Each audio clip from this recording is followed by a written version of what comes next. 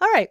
In this last example, we're just going to look at what these transformations do to the domain and range, right? We don't even know what the function is. We have some function g of x, and the domain is x is between -2 and 7, and the range is from 100 to 200. Okay, so we are given the function g of x plus 2 minus 150, right? So this is being transformed to the left, right? The left by 2 and down by 150. Okay, that's what those transformations are going to do to that function. So let's first of all look at the domain.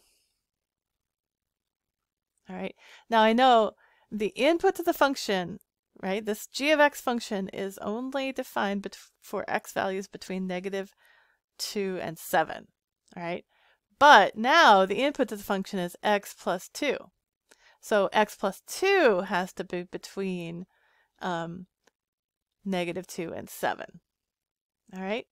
Now this is a compound inequality. I can just add or subtract. In this case, I'm going to subtract 2 from all sides, right? This is really representing two inequalities all in one.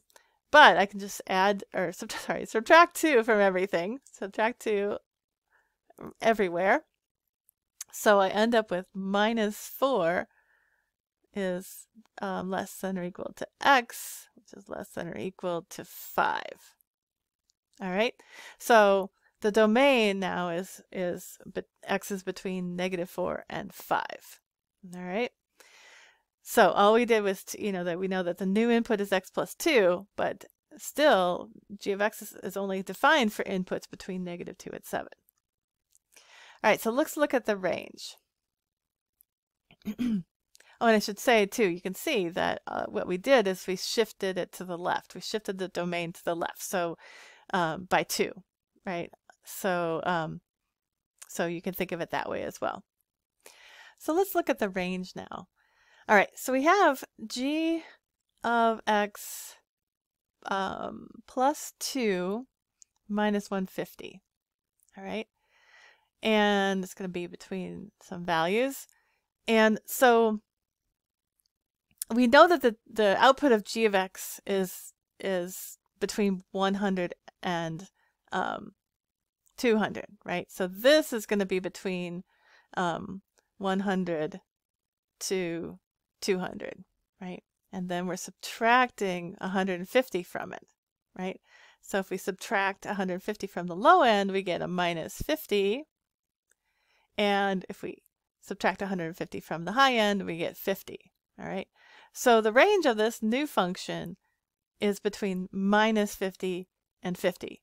All right, so all we did was take the range of the original g of x function and shift it down by 50, right? So this is going down 150, right? We went down 150.